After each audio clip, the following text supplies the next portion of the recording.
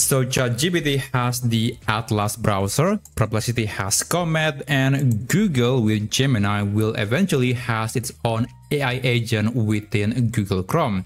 But Claude AI doesn't offer any browser. However, Anthropic, as the company behind Claude, just released the Chrome extension that you can use on Google Chrome, and it can turn the browser into something that feels similar to Atlas or the Comet browser.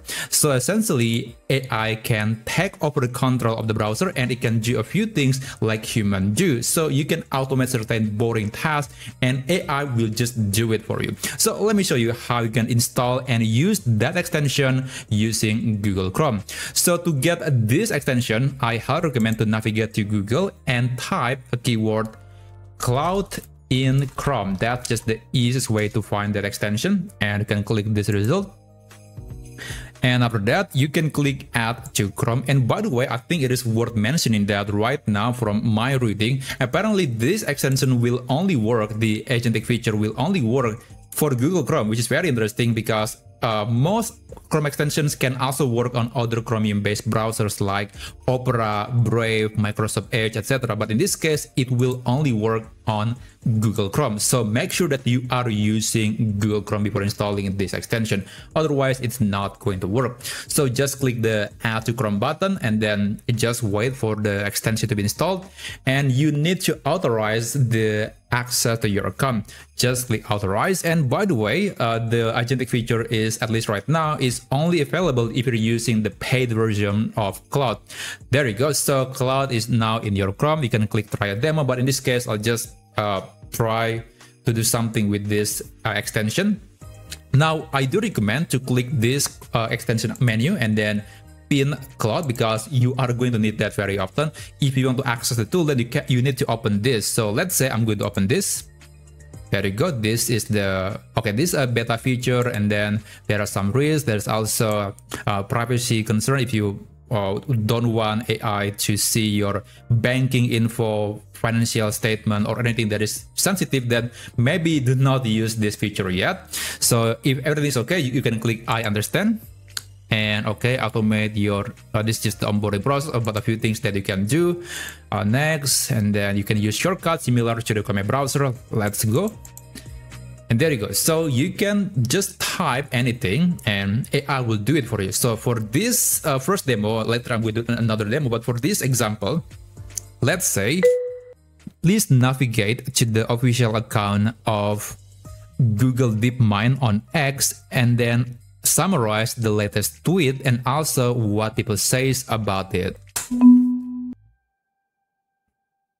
Okay, let me just verify the spelling. Okay, everything looks good. And after that, you can turn act without asking. This is a bit riskier because it's not going to ask you approval first. It just will do it automatically. Now, I'm trying to be more safe here, so I'm going to click ask before acting, and you can send the message. Just wait for Claude to take over control of this page, and then it will navigate to the website that you're asking for. And there you go. I have to approve the plan. Now just wait for it.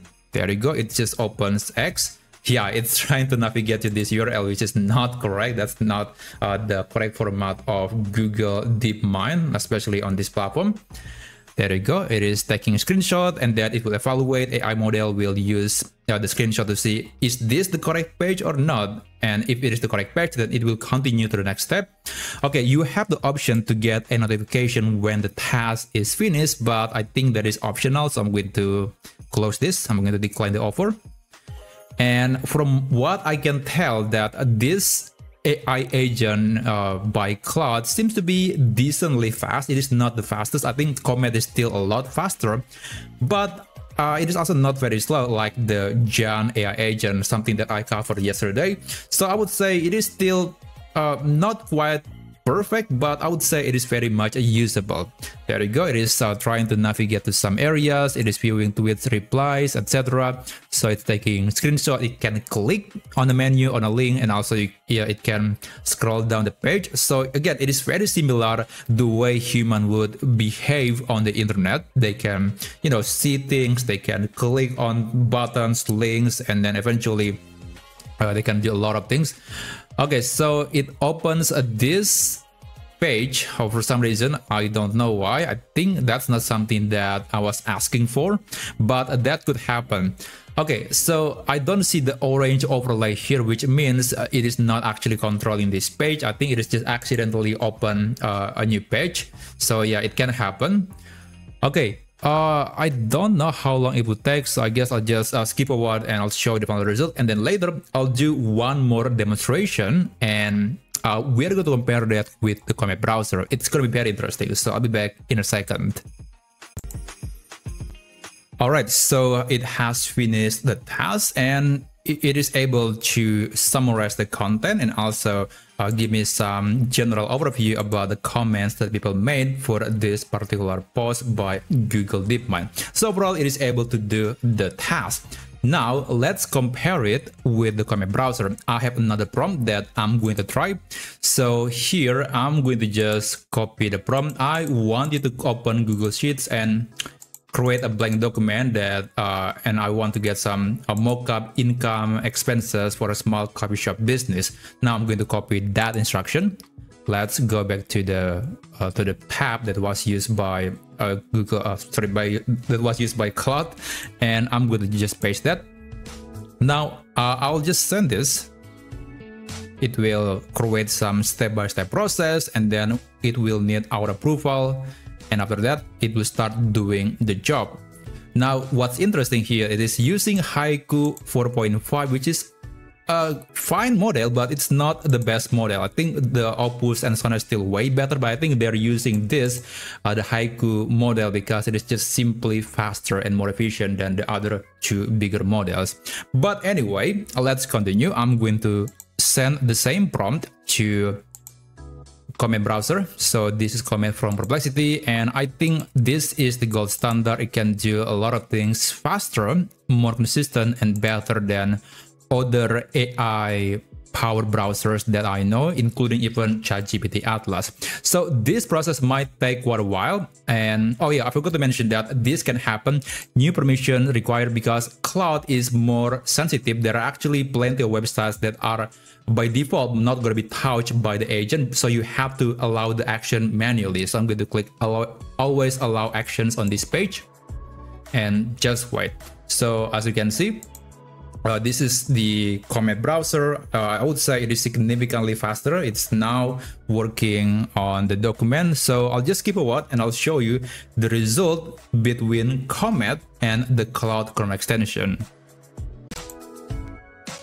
Okay, it has done creating this document, and in case you're wondering, this whole ordeal took less than 2 minutes to finish using the Comet browser. So it's just really good at doing a somewhat more complicated task like controlling this tool called Google Sheets. But how about the Claude Chrome extension? Well, as you can see, it's nothing. It's just, okay, now it wrote something, but that's about it.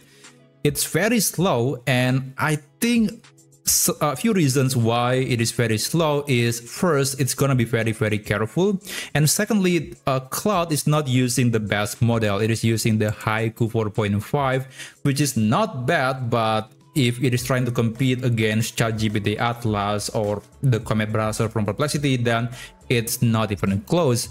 So I'm hoping that Anthropic will improve this agentic Chrome extension in the future. I mean, if they want to compete, then they need to up their game. They cannot just stuck in this state. They need to get better as fast as possible. But anyway, I think this tool is still very much usable. If you want to use Claude for some little and simple agentic tasks, I think it can do it just fine. But anyway, that's essentially how you can use the Claude Chrome extension AI agent in your Google Chrome browser.